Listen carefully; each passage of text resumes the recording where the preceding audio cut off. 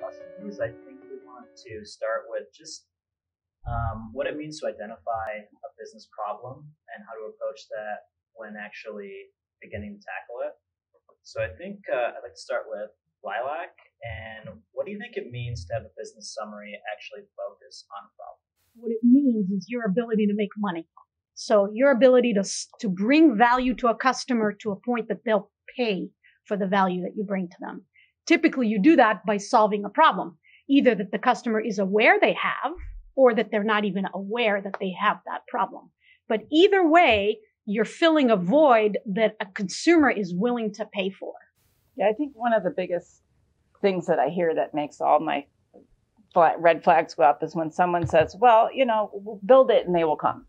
We've all heard that. And so I think if you're a technology focused person, it's really easy to think, I just have this really, really cool thing. And I know if I get it out there, people will just come flock to it. And I mean, nothing is further from the truth. I mean, you really kind of start the sales side of how am I going to sell this? Who's going to buy it? What will they pay for it? And then you really, work backwards, as you're saying, towards the product itself. And they have to meet in the middle. They have to come together.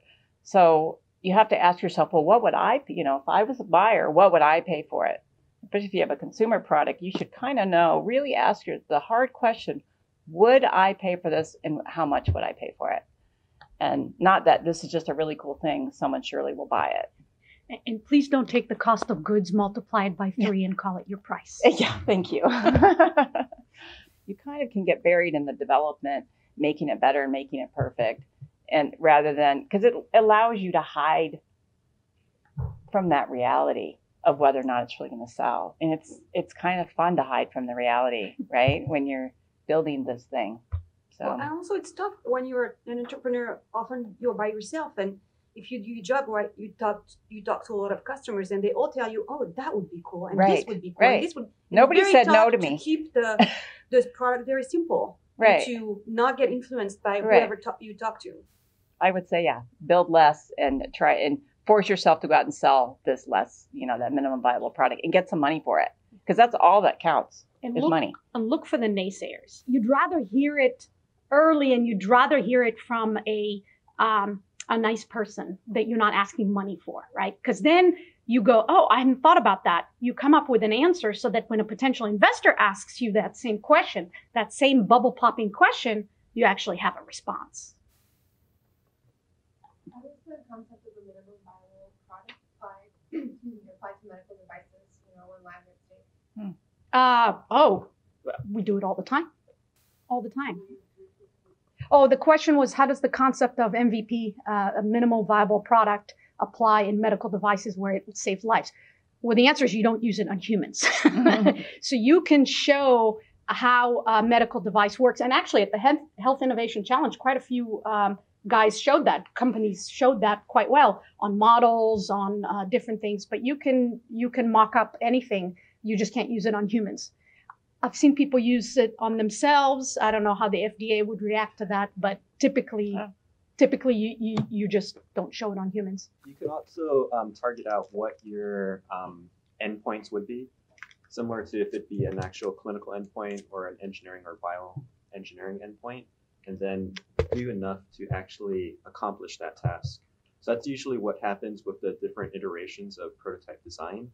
You usually have an initial prototype to demonstrate some novel concept, and then after that concept is demonstrated, you iterate the product to incorporate more features. But you got to always target the MVP standpoint. For our device, we're working on a universal auto-injector. Our minimal endpoint would just be to deliver a specific amount of liquid medication. And so we're taking an engineering endpoint and we're developing that into further clinical endpoints. How have you guys approached market sizing? What have you found that really means? And could you share a little bit about what that process has been like for you guys? So market sizing is a very important topic. They say for business plans, the market and the finances are usually important concepts for your investors. But for market sizing, you can think of it as a funnel. For example, our device is a medical device targeting users of the EpiPen, which are users of a medication that prevents or reduces the outcomes of anaphylaxis. So when we wanted to market size this problem, we had to consider the different geographic locations, different population subsets. But basically, you have a funnel that filters down to a specific amount. I guess the most relevant example that's easy to explain would be pediatric versus adult dosing for medications like the EpiPen. There's two different markets. There's markets for adults and there's markets for children. And so you can take the prevalence of a certain disease state and you can map it out on a global level, then by a country level, and then by a population level, and then by a user level. And then you can connect that with who your buyers or your sellers would be, whether you're pursuing a B2B or a B2C model. When you know your entire market size, how do you go about projecting how much of a share that you want to have? I know people say, oh, if I can just get I was going to say, you make stuff up. And we kind of hate to see those. I know. We know those are they're the worst BS. thing when we see those in business plans. Yeah. But what's better? You want to show enough that you show the potential is big, but you don't want to use a high number that somebody looks at it and goes, oh, this person's crazy. They don't know what they're talking about. Right. So you try and make things look modest. Well, if I only factor 0.5% of this giant market, I'm still making $100 million a year. I'm just making up numbers. So you want to appear conservative in your estimates. So is the percentage estimate then fair? Or you typically show it growing, right? You show it year after year after year. And you build a model based on certain assumptions. You just need to be clear on those assumptions and try and appear conservative with each assumption. And another way to justify it, although it's probably not always accurate, is to take an empirical number and work backwards. So let's say, what would a 1% represent in terms of number of customers? So let's say 1,000. What would it take for me to get 1,000 customers? It would probably take for me at 6 months to be at that stage, and then at 3 months to be at that stage. And then you can at least explain to your investors or whoever you're talking to why you chose that particular percentage. What are some of the tools or most effective methods you found with respect to customer discovery? So you can build surveys and try to stick to your survey. So the advantage in building a questionnaire before you go talk to someone is that it's standardized. You asking the same question to everyone, and also you can control what you're telling them. You can not give too much away about your idea, and not necessarily for IP reasons, but if you give too much away about your idea, you're kind of biasing the questions from the get-go. So the first step in trying to understand your customers is trying to understand the market without talking to them about your product. It's kind of an art getting there, and you can get help from people who've done it before, because it's not easy to pose the questions in a way that you know for sure you're going to get an answer that is not biased. And so that's the first step. When you understand the customer very well, then you can go back and then have questions a little bit more directed toward what is your product going to address and what type of problem it's solving and whether they would be interested in it. And then as a third step, you can test your pricing idea if you have one. The other thing that is very important is follow the money. So talk to whoever is going to spend money to buy your product, but also and you talked about that, Lilac, is who is important in the decision-making process. So for example, if you develop a medical device, maybe it's the doctor making the decision to buy for the hospital, but the customer is the hospital. But you need to talk to all of these people. You need to talk about the procurement people at the hospital. What does it take to get a product ordered? Do they need for the product to be reimbursed? If so, what does that mean? If it's the doctor, is it the doctor by himself, or is it the doctor when the patient asks for it, or the nurse? So you have to understand the whole ecosystem and who are the influencers and who are going to influence the decision, because your product is going to have to, at your marketing and your sales and your customer discovery process is going to have to address all of these aspects. I'll just quickly say that customer discovery is, at first when I tried it, it's a fairly abstract concept because I got it mixed up with market validation. But I just wanted to stress some of the the key points, which were to you have to frame your questions the right way so that you're always probing for more information. So it's always good to use like open-ended questions, and just really want to just emphasize that she was very right. It's also about finding and following where the money is, because in the end, it's not so transparent who's actually buying your product versus who's actually using your product, especially relevant for the medical device market, because the doctors, they'll advocate for your product, but it might be like a whole committee that orders the product, but in the end, it'll be the patients that use the product. But basically, these are pretty abstract concepts. I'd say it's really helpful to learn more about these concepts, and starting with a Google search or some YouTube videos, or more formal programs like the iCorps or the ZAP program that's also based at the UW's co-motion offices would be a good start and a good way to find more resources. And if I may add to that, face-to-face interviews, especially in the early stages, are way better than surveys because then you can see the body language rather than the answer. And also look for the no, don't look for the yes. Avoid being defensive. Find out why. What is their real problem? What are the challenges? So welcome the no's and welcome the pushbacks more than the, oh, this is the greatest thing since sliced bread. And then maybe eventually they're not willing to pay for it, like in that great example that you used. So getting negative and getting pushback, just don't be defensive.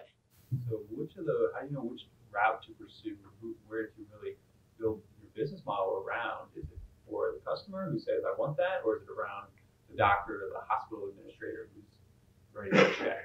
And sometimes it's all of the above, but very often for medical devices, the patient doesn't know. So it really depends on the product. Sometimes you also have to convince the user and the real customer on top of the influencers. For this one, it was not the case. You need to find a champion, right? So you could have a primary champion, a secondary champion. You might be surprised, actually, who your real champion would be is probably someone who you may not think of. But you got to understand what is the type of person that will be driving the decision and the purchasing and implementation. So when you guys are mapping out like who to target, it really depends. But I will say that a good approach would be to start identifying if it's going to be a consumer good or a business good. Because say you were in a totally different industry, if it were a B2C angle, you could try to get more customer involvement, do like a direct-to-consumer marketing campaign. But if it's more of a B2B angle, you really got to target the buyers and the key opinion leaders, because they're going to be the ones that ultimately drive the yes or the no. One little soapbox I tell all students I work with, which is you will only be a student for this period of time. Use it where you can get on the phone, phone, not text or email. And you can call someone, you can say, I am a ex-business student at the University of Washington. I am studying X. I would like to come and talk to you, Howard Schultz, about starting a coffee company or whatever. Honestly, you can call anybody. And I say this to everybody who's a student. When you graduate, you're just the same as everybody else. You have nothing. You're nobody. So right now you have something that is very, very valuable. It's a free pass. So I would encourage you to do a lot of that. Do as much as you can make time to do as part of this process and as part of your career development and your education.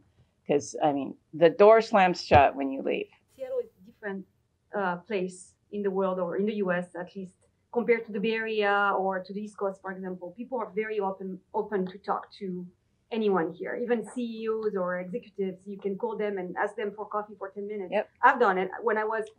So that's what Terry also reminded me that I always talk about this, is that the power of networking. And in Seattle, it's particularly true because you can call anyone and ask them for coffee and they say yes most of the time. So in the medical device realm, sometimes when you do want to talk to that patient segment, like you hear you should go talk to patient advocacy groups, but that really only holds if it's like cancer or some rather extreme chronic disease. How do you find people to talk to, or do you have any advice for patient populations that are far more, I guess I'll use the word ordinary, which is maybe not fair, but like just talking to folks with less severe. Family and friends. Start with family and friends in your network. I mean, there's nothing like, I'll use hypertension. I don't, first thing that popped to mind. Put on Facebook. I don't know if your generation is on Facebook. I hear now it's just for old people. So on Facebook, hey, I'm doing a research study on hypertension. Looking for 10 people to talk to, PM me or DM me if you know someone. Friends and family. It's these days it's a lot bigger network than it used to be. Same on LinkedIn, the same on other whatever platforms. It depends on. Also, it depends if it's a disease state that people are comfortable talking about versus things that they're not comfortable talking about. I would approach that differently. The other thing is to find local doctors that can tell you whether there are some patients that would be interested in talking to you, and then you give them a piece of paper that says, if you're interested, contact me. You can't contact them. There's HIPAA laws, and the doctor will never give you that kind of information. When it comes to surveys, if you have the chance to do a focus group, getting information from your customer, what's the best way to incentivize participation? Do you need to pay people? Do you need to feed them? Do you need to... Will they Just smile. That's what I was going to say. Just smile. Chocolate.